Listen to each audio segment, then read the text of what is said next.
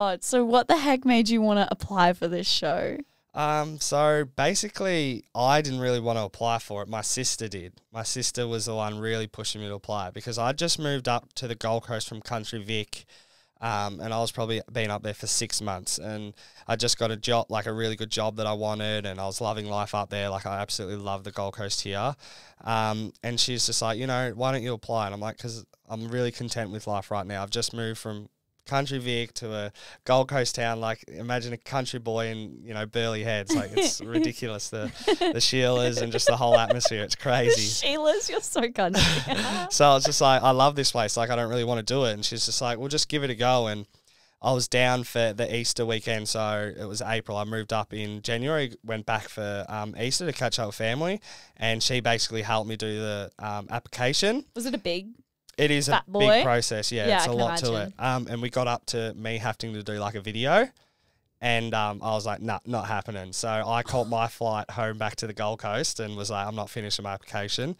And then my sister was probably every couple of days sending me a message, do your video, like, have you done your video? And one of these times she sent me the message. I just knocked off work and I was in my tradie gear and that. And I'm like, you've caught me at the best but worst time. Like, I'll quickly go throw a shirt on and I'll do this video. So I chucked a shirt on, did my video. What'd you say in the video? They basically just give you prompt questions on, like what's your type of woman? Like what's your favorite personality traits? What's your favorite look traits? Tell us a bit about yourself. Tell us a bit about your sex life. Like they just sort of want you to basically just open up a bit and basically just, give it balls to the wall sort of thing. Like let them really know that this is why I'm a great candidate for Love Island, all that sort of stuff. Basically just pump your own tires up and tell them what you like about the opposite sex really. Yeah. Damn, so you did this fully just being like, I'm just doing this to please my sister. Yeah, I was just like, all right, I'll just quickly smash this video together. I sent it to her and it was like, this is what I sent in. She's like, yep, sweet, that'll do. Did the application, obviously that was right at the end. Then a couple of weeks later, got an email, it was like, we love what we see. We'd love you to come in and meet the producers. Can you book an appointment sort of thing, yeah. When you got that email, were you like, sorry, what? Yeah, I was just like, surely not. So I straight away rang my sister, you wouldn't believe it. She's like, what? I'm like, I just got an email. I'm going in to meet the producers, for this thing, to go the next stage. She's like, that's awesome. Long story short, I went in there. It was in Brizzy. I knocked off work and just went over there, and it said bring smart dating, casual, and all these things. And I just finished work, so I just brought a plain tee like I'm wearing today. And I was like, they're just gonna look at me and laugh. And the main thing that made me think that is because I walked in and Callum was the one before me. So we had back-to-back together. So I walked in and Callum's in there with his eyebrows done, his hair perfect. He's in teeth. he's in nice shiny teeth, and he's in this really have you seen his stuff he wears, his UK style? Oh. Callum's got a whole different style. So okay. Yeah, it's just a really UK style compared to me. So I rocked in there and just went, not a chance I'm getting on this show. Look at this geezer I've just walked in on. He's gone in and his accent and that, and he went in there, did his bit. I went in there, did my bit, rang my sister and I said, there's no chance I'm getting on this. You should have seen who I was up against. Yeah, but you were up against the premium of premium. Yeah, but for me, I've never done any of this. I've never watched it. I was just like, is everyone like this? I don't know that goes on this show.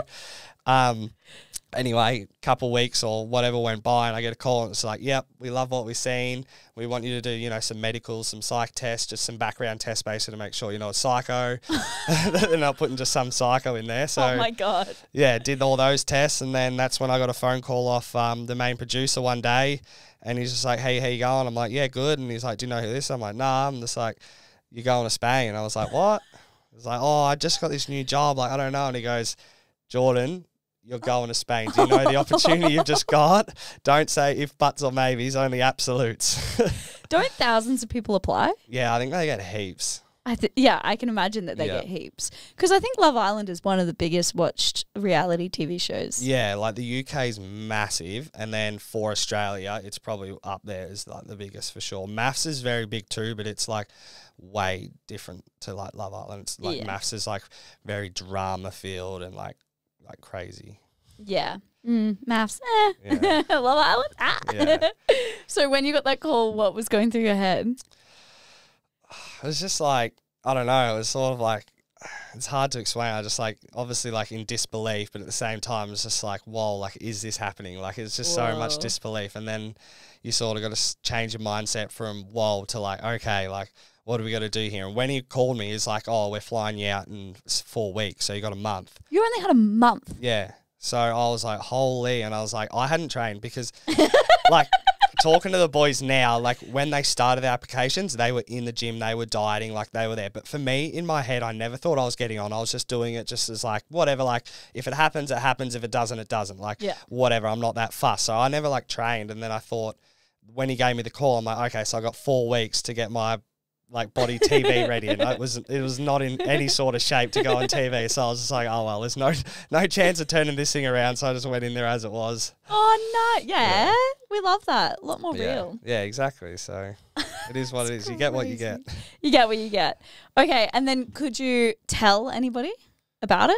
No, you weren't meant to tell anyone. I told my best mate, my mum and dad, and my sister, obviously. Yep. And that's it. So luckily for me, I was working in the mine, so I was doing FIFO. So I told everyone that I was going to do like a long stint, like a 6-week stint in the mines, and I was going to a remote area with no reception. Nice. So, actually, so for me, it worked so well. Where some of the other people just went full rogue, and people like, what the hell's going on? Others had to like make up the most bullshit stories of why they're going like, oh, I'm going traveling, but I'm not going to have any reception, or I didn't buy a SIM or whatever. Like it was hard because like, I think Love Island knew that you'd have to tell a lot of close people because, like, if you were renting, like, say, with a couple of friends, like, you're going to have to tell them because you can't just disappear for, 6 weeks and they're going to start getting worried, they're going to make calls, blah, blah, blah, all that stuff. So they understand you got to tell very close people, but you can't go and make a status on Instagram or Facebook and, and be like, hey, I'm going on Love Island this year because obviously that ruins the surprise and all that sort of stuff. And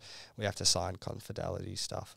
Confidentiality. What is it? Confidentiality. Confidentiality. Yeah, I'm not sure.